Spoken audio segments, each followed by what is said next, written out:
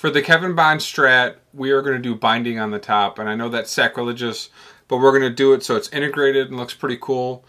For the arm cutout, I needed to do binding on an angle, and within my router setup, that's something that I couldn't do, and I didn't feel like purchasing the binding setup from StewMac, way too expensive at 280 bucks.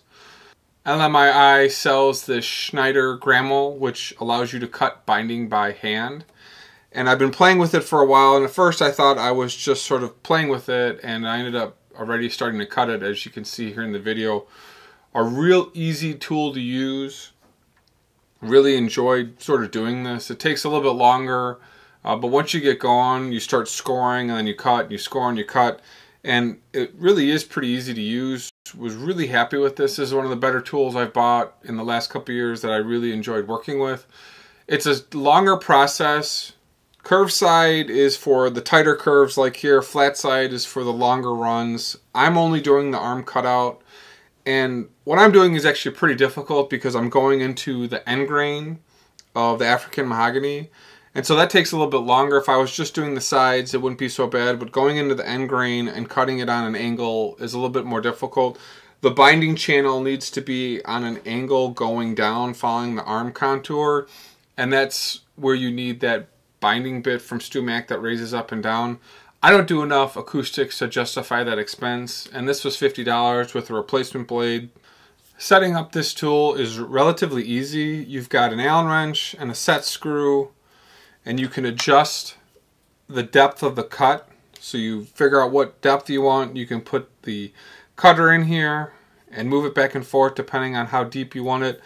And then depending how far you want to go in, you can adjust this side as well. So it's a real easy tool to use and set up, and it really doesn't take a whole lot of work to get going.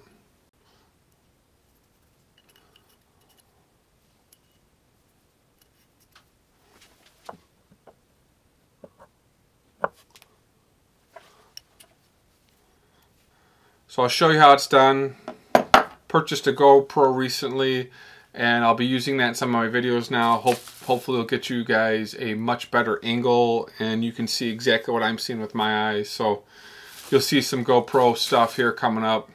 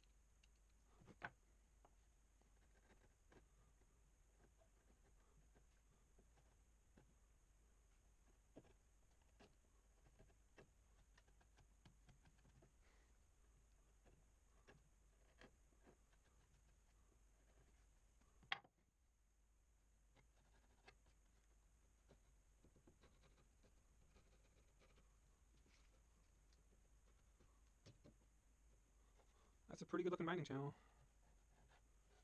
Happy with the way that came out. Alright, so there you go, guys. That is the Schneider Gramil from LMII.